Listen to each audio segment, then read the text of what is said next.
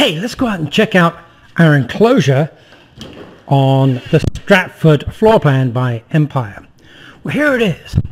Now, I want you to know that this original structure was actually pre-built by Empire. It's a standard upgrade. Yes, it has got extra money, but the foundation is actually the same quality as the house. And we've got 3 structural supports, one there, and one there. So the main roof is all original construction. All of this was put in by the builder. All I did was to put in the enclosures. Now, I want to show you a little bit about what we did on the enclosures. We needed a kitchenette area down here. Now, if you're going to do a kitchen with a sink, obviously, before they start construction, you have got to say, can you put in the waste and the water supplies for me? You can't do that afterwards. It's not an afterthought. They've got to lay that before they lay the foundation concrete. And that's what we did.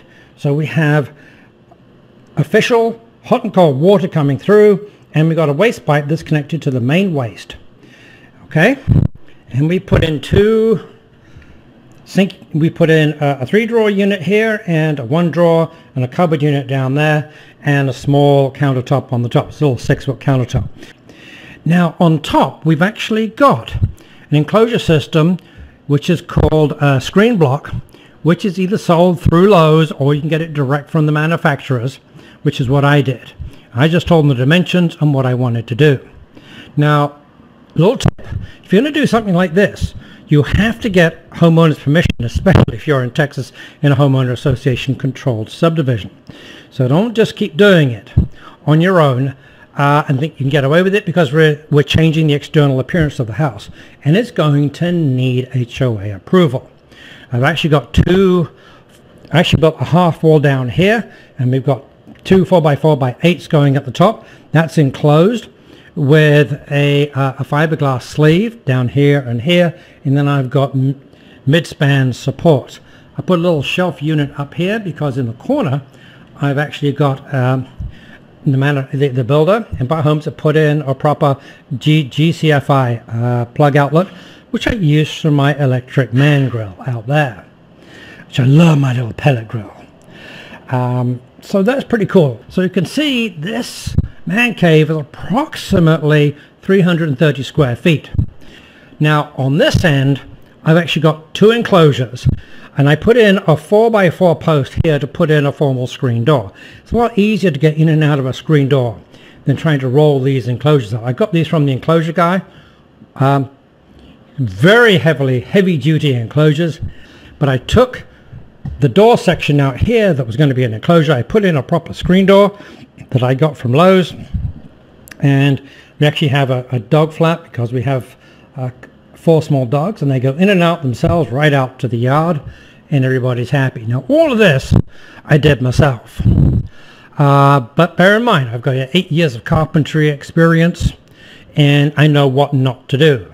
I would not touch the gas fire. I had a professional connect up my gas fire for me in the corner, and I'm real pleased about that. Got my little remote here. Now, did you hear it? Just came on. There it is.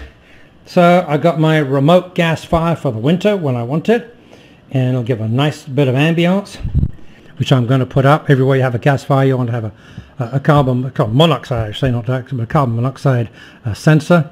I've got open areas there, and of course all that is screened. So I got a fair amount of airflow coming through here.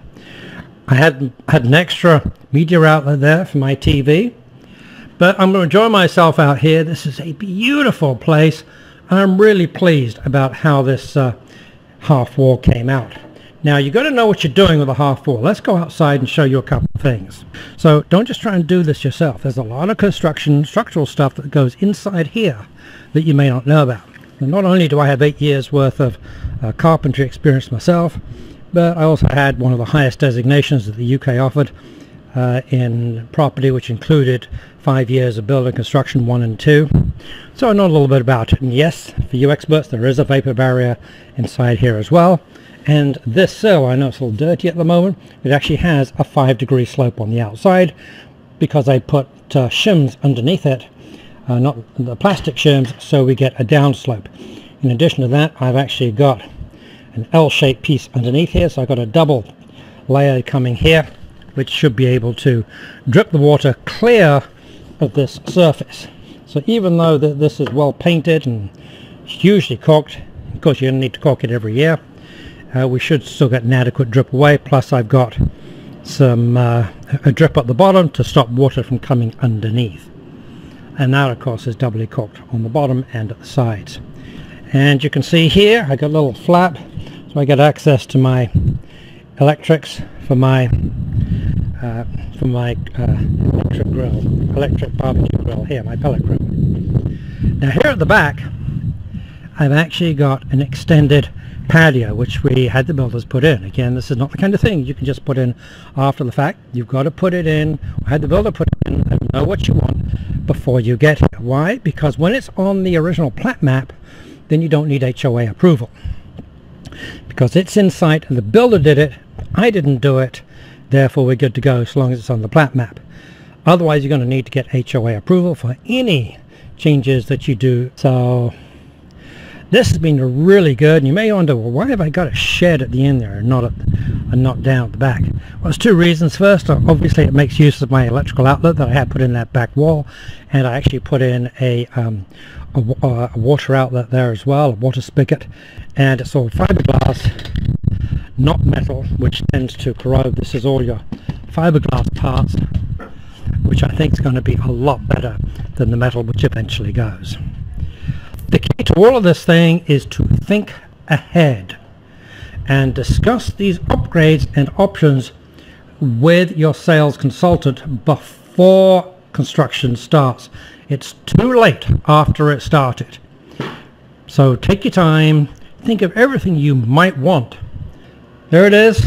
I really like my outside man cave now, 330 odd square foot, carpeted with some indoor outdoor inexpensive carpet. It's like 70 cents a square foot or something for here, so a couple $100.